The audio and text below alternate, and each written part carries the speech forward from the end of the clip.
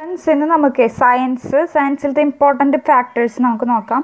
ഈ വീഡിയോസിൽ ഞാൻ ഇമ്പോർട്ടൻ്റ് ആയിട്ടുള്ള ഹോർമോൺ ഉൽപ്പാദിപ്പിക്കുന്ന ഗ്രന്ഥികൾ ഏതൊക്കെയാണ്, പിന്നെ ആ ഹോർമോണിൻ്റെ ധർമ്മം എന്താണ് എന്നുള്ളതാണ് ഈ വീഡിയോയിൽ പറയാൻ പോകുന്നത്. അപ്പോൾ നമുക്ക് തുടങ്ങാം അല്ലേ. അപ്പോൾ ആദ്യത്തെ ഇൻസുലിനാണ്. ഇൻസുലിൻ അല്ലെങ്കിൽ സ്രവിപ്പിക്കുന്ന ഗ്രന്ഥിയാണ് പാൻക്രിയാസ്. ആ പാൻക്രിയാസ് ഉൽപ്പാദിപ്പിക്കുന്ന ഇൻസുലിൻ്റെ ധർമ്മം എന്ന് പറയുന്നത് രക്തത്തിലെ ഗ്ലൂക്കോസിൻ്റെ അളവ് ക്രമീകരിക്കുന്നു എന്നതാണ്. അപ്പോൾ ഇൻസുലിൻ ഉൽപ്പാദിപ്പിക്കുന്ന ഗ്രന്ഥി പാൻക്രിയാസ് ആണ്. അതിൻ്റെ ധർമ്മം എന്ന് പറയുന്നത് രക്തത്തിലെ ഗ്ലൂക്കോസിൻ്റെ അളവ് ക്രമീകരിക്കുന്നു. ഈ പാൻക്രിയാസ് ഗ്രന്ഥിയെ തന്നെ സ്വീറ്റ് ബ്രെഡ് എന്ന പേരിലും അറിയപ്പെടുന്നു. ഓക്കെ, ഇനി രണ്ടാമത് കാൽസിട്ടോണിൻ ആണ്. കാൽസിട്ടോണിൻ ഉൽപ്പാദിപ്പിക്കുന്ന ഗ്രന്ഥി തൈറോയിഡ് ആണ്. എന്താണ് ഇതിൻ്റെ ധർമ്മം എന്ന് വെച്ചാൽ രക്തത്തിലെ കാൽസ്യത്തിൻ്റെ അളവ് കുറയ്ക്കുന്നു എന്നതാണ്. അപ്പോൾ കാൽസിട്ടോണിൻ എന്ന് പറയുന്നത് രക്തത്തിലെ കാൽസ്യത്തിൻ്റെ അളവ് കുറയ്ക്കുന്നു എന്നതാണ്. ഇനി അടുത്തത് പാരാതെർമോൺ ആണ്. ആ പാരാതെർമോൺ എന്ന് പറയുന്ന ഹോർമോൺ സ്രവിക്കുന്ന ഗ്രന്ഥി പാരാതൈറോയിഡ് ഗ്രന്ഥിയാണ്. എന്താണ് ഇതിൻ്റെ ധർമ്മം? രക്തത്തിലെ കാൽസ്യത്തിൻ്റെ അളവ് വർദ്ധിപ്പിക്കുന്നു. അപ്പോൾ രക്തത്തിലെ കാൽസ്യത്തിൻ്റെ അളവ് വർദ്ധിപ്പിക്കുന്നത് പാരാതെർമോൺ ആണെങ്കിൽ കാൽസിട്ടോണിൻ എന്ത് ചെയ്യുന്നു? രക്തത്തിലെ കാൽസ്യത്തിൻ്റെ അളവ് കുറയ്ക്കുന്നു.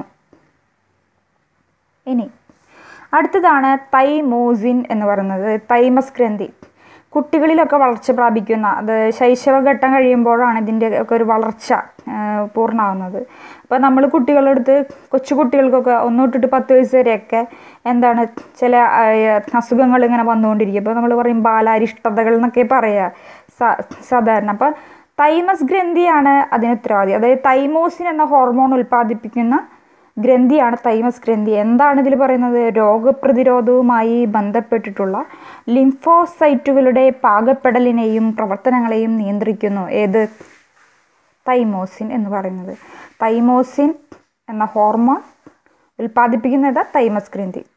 ഇനി നെക്സ്റ്റ് ആണ് കോർട്ടിസോൾ. എന്താണ് കോർട്ടിസോൾ ഹോർമോൺ? അത് ഉൽപ്പാദിപ്പിക്കുന്ന അഡ്രിനാൽ ഗ്രന്ഥിയാണ്. ഇതിൻ്റെ ധർമ്മം എന്ന് പറയുന്നത് മാംസ്യം, കൊഴുപ്പ് എന്നിവയിൽ നിന്നുള്ള ഗ്ലൂക്കോസ് നിർമ്മാണം, ശരീരത്തിൽ വീക്കം, അലർജി എന്നിവ ഒഴിവാക്കൽ. അപ്പോൾ മാംസ്യം, കൊഴുപ്പ് എന്നിവയിൽ നിന്നുള്ള ഗ്ലൂക്കോസ് നിർമ്മാണം, ശരീരത്തിൽ വീക്കം, അലർജി എന്നിവ ഒഴിവാക്കൽ ചെയ്യുന്നത് കോർട്ടിസോളാണ്. ആ കോർട്ടിസോൾ ഉൽപ്പാദിപ്പിക്കുന്ന ഗ്രന്ഥി അഡ്രിനാൽ ഗ്രന്ഥിയാണ്. നെക്സ്റ്റ് ആണ് അൾഡോസ്റ്റിറോൺ ഹോർമോൺ. എന്താണ് അൾഡോസ്റ്റിറോൺ ഹോർമോൺ എന്ന് വെച്ചിട്ടുണ്ടെങ്കിൽ ഇത് അഡ്രിനാൽ ഗ്രന്ഥിയാണ് ഉൽപ്പാദിപ്പിക്കുന്നത്. ഇതിൻ്റെ ധർമ്മം എന്ന് പറയുന്നത് വൃക്കയിൽ പ്രവർത്തിച്ച് ജലത്തിലെ ലവണ സന്തുലിതാവസ്ഥ നിലനിർത്തുന്നു, രക്തസമ്മർദ്ദം ക്രമീകരിക്കുന്നു. വളരെയധികം ഇമ്പോർട്ടൻ്റ് ആണ് അൾഡോസ്റ്റിറോൺ എന്ന് പറയുന്നത്. അപ്പോൾ അഡ്രിനാൽ ഗ്രന്ഥിയാണ് വൃക്കയിൽ പ്രവർത്തിച്ച് ശരീരത്തിലെ ലവണ സന്തുലിതാവസ്ഥ നിലനിർത്തുന്നു, രക്തസമ്മർദ്ദം ക്രമീകരിക്കുന്നു. ഇനിയാണ് എപ്പിനെഫ്രിൻ എന്ന് പറയുന്ന ഹോർമോൺ. ഇതും ഉൽപ്പാദിപ്പിക്കുന്ന ഇത് തന്നെയാണ് അഡ്രിനാൽ ഗ്രന്ഥിയാണ്. ഇതിൻ്റെ ധർമ്മം എന്ന് പറയുന്നത് അടിയന്തര സാഹചര്യങ്ങളിൽ സ്വയം പ്രതിരോധിക്കാനോ പിന്തിരിഞ്ഞോടാനോ സഹായിക്കുന്നു. ഇപ്പം എന്തെങ്കിലും നമ്മൾ പേടിപ്പെടുത്തുന്നത് കണ്ടിട്ടുണ്ടെങ്കിൽ പിന്തിരിഞ്ഞോടുന്നതിനൊക്കെ ഇപ്പോൾ നമ്മുടെ ശരീരത്തിൽ ഉൽപ്പാദിപ്പിക്കുന്ന ഹോർമോണാണ് എപ്പിനെഫ്രിൻ എന്ന് പറയുന്നത്. ഈ എപ്പിനെഫ്രിൻ ഉൽപ്പാദിപ്പിക്കുന്നത് അഡ്രിനാൽ ഗ്രന്ഥിയാണ്. ഓക്കെ, ഇനി അടുത്തതാണ്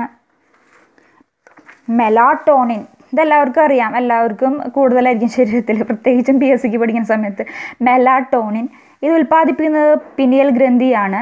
ഇത് എന്താണെന്ന് വെച്ചാൽ ദൈനംദിനം ജീവൽ പ്രവർത്തനങ്ങളുടെ താളക്രമം പാലിക്കാൻ സഹായിക്കുന്നു. അതായത് മെലാട്ടോണിൻ്റെ അളവ് ശരീരത്തിൽ കൂടിയിട്ടുണ്ടെങ്കിൽ ഉറക്കം കൂടും, അതിൻ്റെ അളവ് കുറഞ്ഞാൽ ഉറക്കം കുറയും.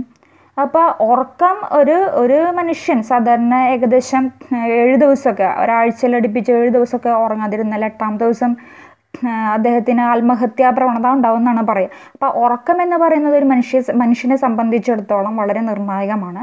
അപ്പോൾ ദൈനംദിന ജീവൽ പ്രവർത്തനങ്ങളുടെ താളക്രമം പാലിക്കാൻ സഹായിക്കുന്നു. അവർക്ക് ഉളച്ച് പഠിച്ചിട്ടൊന്നും കാര്യമില്ല, കൃത്യമായ സമയത്ത് കിടന്നുറങ്ങണം, ഇത്ര മണിക്കൂർ ഉറങ്ങിയിരിക്കണം. നമ്മുടെ ശരീരത്തിൻ്റെ ജീവൽ പ്രവർത്തനങ്ങളുടെ താളക്രമം തെറ്റാതെ അപ്പോൾ പഠിക്കുക. ഓക്കെ, ഇനി രണ്ടാമത്തേത് പറയുന്നത് തൈറോയിഡ് സ്റ്റിമുലേറ്റിംഗ് ഹോർമോൺ എന്നാണ്. ഇതിൻ്റെ പേരിൽ നിന്ന് തന്നെ നമുക്ക് അർത്ഥമറിയാം. ഇത് പിറ്റ്യൂട്ടറി ഗ്രന്ഥിയുടെ മുൻതളമാണ് തൈറോയിഡ് സ്റ്റിമുലേറ്റിംഗ് ഹോർമോൺ ഉൽപ്പാദിപ്പിക്കുന്നത്. ഇതിൻ്റെ ധർമ്മം എന്ന് പറയുന്നത് തൈറോയിഡ് ഗ്രന്ഥിയുടെ പ്രവർത്തനത്തെ ത്വരിതപ്പെടുത്തുന്നു എന്നതാണ്. ഇനി തൈറോക്സിൻ ഹോർമോൺ തൈറോയിഡാണ് ഉൽപ്പാദിപ്പിക്കുന്നത്. എന്താണ് ഇതിൻ്റെ ധർമ്മം? ഉപാപചയ പ്രവർത്തനങ്ങളുടെ നിരക്ക് ഉയർത്തുന്നു, ഭ്രൂണാവസ്ഥയിലും ശൈശവാവസ്ഥയിലും മസ്തിഷ്ക വളർച്ച ത്വരിതപ്പെടുത്തുന്നു, കുട്ടികളിലെ ശരീര വളർച്ചയെ നിയന്ത്രിക്കുന്നു തൈറോക്സിൻ എന്ന് പറയുന്നത്. ഓക്കെ, ഇനി അടുത്തതാണ് ഗൊണാഡോട്രോപിക് ഹോർമോണുകൾ. അതിൽ ഈസ്ട്രജൻ, പ്രൊജസ്ട്രോൺ, ടെസ്റ്റോസ്റ്റിറോൺ എന്ന് പറയുന്ന എല്ലാ ഹോർമോൺസും വരും. ഇത് പിറ്റ്യൂട്ടറി ഗ്രന്ഥിയുടെ മുൻതളമാണ് ഈ ഹോർമോൺ ഉൽപ്പാദിപ്പിക്കുന്നത്. ഇത് പുരുഷന്മാരിൽ വൃഷണങ്ങളുടെ പ്രവർത്തനം, സ്ത്രീകളിൽ അണ്ഡാശയങ്ങളുടെ പ്രവർത്തനം ഇവയെ ഉത്തേജിപ്പിക്കുന്നു. ഇത്തരത്തിലുള്ള ഹോർമോൺസ്, അതായത് ഗൊണാഡോട്രോപിക് ഹോർമോണുകളാണ്. പിറ്റ്യൂട്ടറി ഗ്രന്ഥിയുടെ മുൻതളമാണ് ഇത്തരത്തിലുള്ള ഹോർമോൺ ഉൽപ്പാദിപ്പിക്കുന്നത്. ഇനി അടുത്തതാണ് സൊമാറ്റോട്രോപിക് ഹോർമോൺ. ഇതും പിറ്റ്യൂട്ടറി ഗ്രന്ഥിയുടെ മുൻതളം തന്നെയാണ് ഉൽപ്പാദിപ്പിക്കുന്നത്. എന്താണ് സൊമാറ്റോട്രോപിക് ഹോർമോണിൻ്റെ ധർമ്മം എന്ന് പറയുന്നത്? ശരീര വളർച്ച ത്വരിതപ്പെടുത്തുന്നു. അപ്പോൾ അത്തരത്തിലുള്ള ഹോർമോണിൻ്റെ അഭാവം മൂലവും അത് അധികമായാലുള്ളതും ഉള്ള അവസ്ഥകളൊക്കെ വളരെയധികം ഭീകരം തന്നെയാണ്. അപ്പോൾ ഇനി അടുത്താണ് പ്രൊലാക്റ്റിൻ എന്ന് പറയുന്നത് പിറ്റ്യൂട്ടറി ഗ്രന്ഥിയുടെ മുൻതളം തന്നെയാണ് ഉൽപ്പാദിപ്പിക്കുന്നത്. ഈ പ്രൊലാക്റ്റിൻ്റെ ഇത് സ്വാധീനം എന്ന് പറയുന്നത് മുലപ്പാൽ ഉൽപ്പാദനത്തിനാണ്. അതായത് മുലപ്പാലിൻ്റെ വർധനവിനൊക്കെയാണ് ഈ പ്രൊലാക്റ്റിൻ ഹോർമോണിൻ്റെ ഉൽപ്പാദനം ഇതുമായിട്ട് മുലപ്പാൽ ഉൽപ്പാദനവുമായിട്ട് ബന്ധപ്പെട്ടിരിക്കുന്നു. ഇനി രണ്ട് ഹോർമോൺ കൂടെ പറഞ്ഞിട്ടുണ്ടെങ്കിൽ നമ്മുടെ ഏകദേശം ഹോർമോണുകളൊക്കെ ഇതിൽ പ്രതിപാദിച്ചിട്ടുണ്ട്. ഓക്സിറ്റോസിൻ എന്ന് പറയുന്നത് പിറ്റ്യൂട്ടറി ഗ്രന്ഥിയുടെ പിൻതളമാണ് ഉൽപ്പാദിപ്പിക്കുന്നത്. എന്താണ് ഇതിൻ്റെ ഓക്സിറ്റോസിൻ എന്ന് പറയുന്നത്? ഗർഭാശയ ഭിത്തിയുടെ സങ്കോചത്തെ ത്വരിതപ്പെടുത്തി പ്രസവം സുഗമമാക്കുന്നു. അതായത് പ്രസവത്തിൻ്റെ സമയത്തൊക്കെ ഗർഭിണികളുടെ ശരീരത്തിൽ ഉൽപ്പാദിപ്പിക്കപ്പെടുന്ന ഹോർമോണാണ് ഓക്സിറ്റോസിൻ എന്ന് പറയുന്നത്. അപ്പോൾ ഓക്സിറ്റോസിൻ്റെ ഉൽപ്പാദനത്തിൻ്റെ കുറവ് മൂലമാണ് അത് സിസേറിയനിലേക്കൊക്കെ നയിക്കേണ്ടി വരുന്നത്. ദെൻ അടുത്താണ് വാസോപ്രസിൻ അഥവാ ആൻറ്റിഡയൂറിറ്റിക് ഹോർമോൺ എന്ന് പറയുന്നത്. ഇത് പിറ്റ്യൂട്ടറി ഗ്രന്ഥിയുടെ പിൻതളം തന്നെയാണ് ഉൽപ്പാദിപ്പിക്കുന്നത്. അപ്പോൾ ഓക്സിറ്റോസിനും വാസോപ്രസിനും പിറ്റ്യൂട്ടറി ഗ്രന്ഥിയുടെ പിൻതളമാണ് ഉൽപ്പാദിപ്പിക്കുന്നത്. എന്താണ് വാസോപ്രസിൻ്റെ ധർമ്മം എന്ന് വെച്ചിട്ടുണ്ടെങ്കിൽ വൃക്കയിൽ ജലത്തിൻ്റെ പുനരാഗീരണ തോത് നിർവഹിക്കാൻ സഹായിക്കുന്നു എന്നുള്ളതാണ്. അപ്പോൾ ഇതൊക്കെയാണ് ഹോർമോൺ, അതിൻ്റെ ധർമ്മങ്ങൾ. ഇത് 10ാം ക്ലാസ് ടെക്സ്റ്റിനെ ബേസ് ചെയ്തിട്ടുള്ളതാണ്. അപ്പോൾ നിങ്ങൾ നന്നായിട്ട് പഠിക്കുക. നമ്മുടെ PSC പരീക്ഷകളൊക്കെ 8, 9, 10 ആ ടെക്സ്റ്റുകളെ ബേസ് ചെയ്തിട്ട് തന്നെയാണ് വരുന്നത്. അപ്പോൾ എല്ലാവരും വീണ്ടും കണ്ടു നോക്കുക, മനസ്സിലുറപ്പിക്കുക. Thank you.